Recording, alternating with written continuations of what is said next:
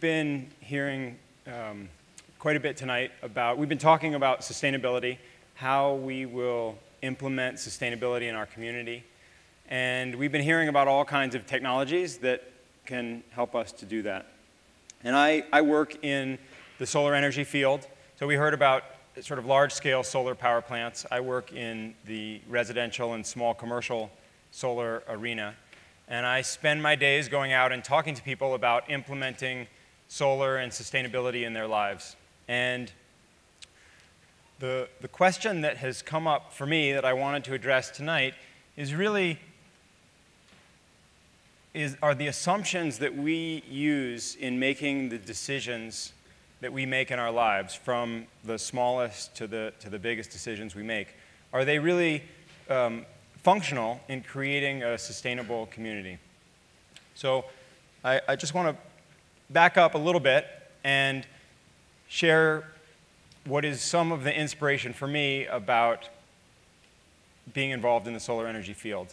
And it has to do with where we currently get our energy use. So there's been some discussion about this already tonight, and you all undoubtedly know a good bit of this information. But right now, the way we get our energy is Tucson Electric Power, on our behalf, essentially mines, and then Tucson Electric Power doesn't mine, but they get coal from a mining operation, and they ship about a trainload of coal. It's over a trainload of coal per day down to either the Springerville power plant or the Tucson Electric Power plant, and we burn that coal. The coal produces greenhouse gas emissions. Coal's the largest contributor of greenhouse gas emissions in the world. And it uses a tremendous amount of water and provides us with an abundant, cheap source of electricity. Most of us don't think about it a whole lot.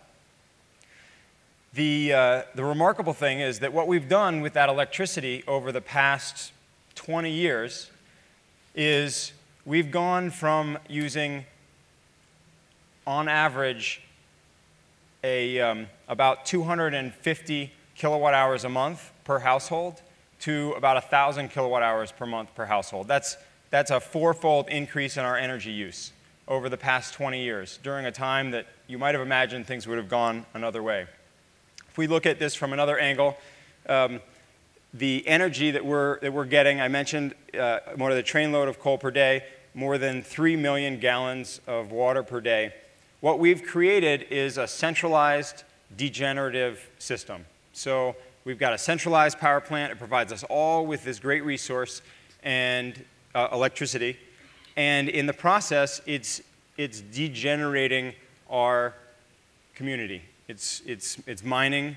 We've got degradation happening up in the Colorado Plateau area where we get our coal from. We are polluting our air and using up our limited water resources. So most of us are familiar with this, but I bring it up because I want to ask the question, well, how did we get here? What are the assumptions that went into this type of centralized degenerative system being the way that we get our electricity? And I believe that it comes down to a question that has come up many times tonight. I've heard it from a number of different angles, and I am certain that we won't completely get rid of it in our society. And I am an example of, I've worked really hard to implement sustainability in my own life, and yet I am faced with this paradigm all the time. And the paradigm is, we ask the question, what's the most cost-effective way for our community to provide us with electricity? And I heard it around solar energy and food production, and we're talking about it all the time. What's the most cost-effective way for us to do something? And the question I have is this metric that we use to make our decisions still working for us? When I look at our electric production, which is the field that I'm most familiar with, it seems to me that it's produced a degenerative system that's not providing us with the kind of community that I want to be a part of. So what would we replace it with?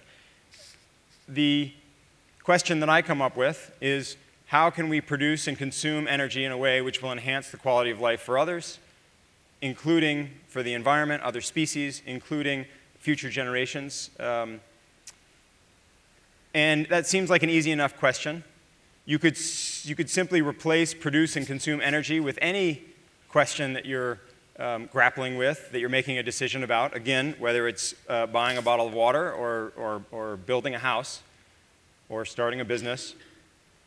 And what I come to in feeling that we need to create, what it would be required to create a sustainable community is that we have to figure out a way to shift to making our decisions based on this type of question. So I have been privileged to work with a number of people who have really used that question to make their decisions. And amazing things happen when they do that. This is a house. It's a house owned by somebody who works in the county prisons. We're not talking about somebody with a tremendous amount of financial resources, but they decided that the house they were going to live in wasn't going to degrade their neighbor's ability to get water or have clean air. The house is a small house. It's probably 900 square feet. All of the water for the house is supplied by rainwater. The electricity is all powered by those 8 solar panels. The hot water is all provided by the solar hot water collector there.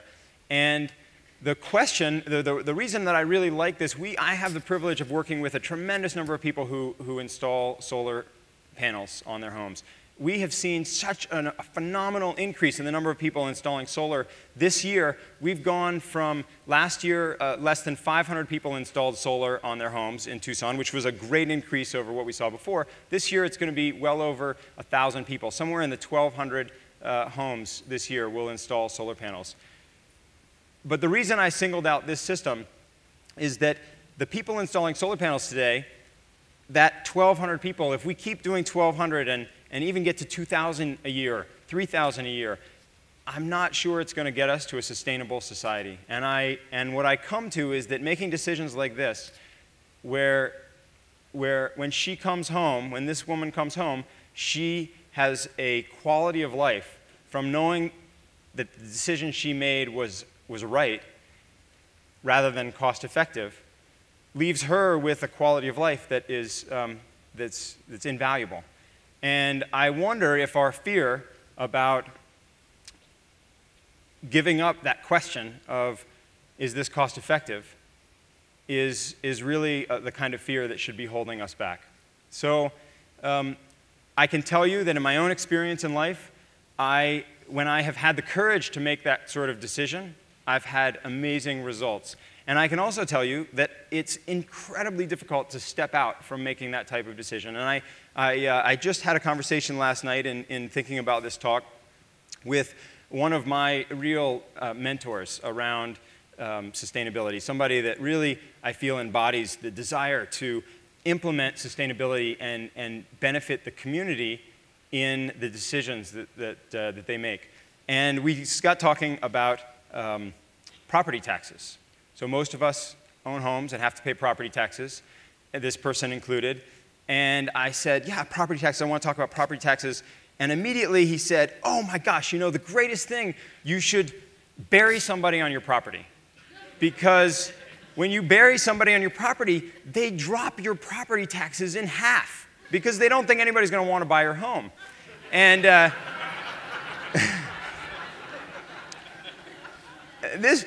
I'm all for burying people on your property under the right circumstances, and he was referring to somebody who did a green burial, which I think is a very interesting idea that we could talk more about. But what was interesting for me is that what happens when you pay half your property taxes is that we have less money going to our schools. That's where our schools are funded from. And so I just wonder, it's so ingrained in us in trying to save money and find the most cost-effective solution. And I just wonder what it would be like for each of us, for each of you, to think about in your next decision, whether it's a small decision or a big decision, taking the chance to make the decision not based on cost-effective. I guarantee riding a bicycle to a job site with solar panels on the back of the bicycle, it's very slow and it's not cost-effective from a business point of view, but it feels great. And I just would put it out there to try it out and see how it feels to make that decision and know that, yes, maybe you don't have quite as much money in your pocket, but that you feel good. So I'll leave it with that, and good luck. Let me know how it goes.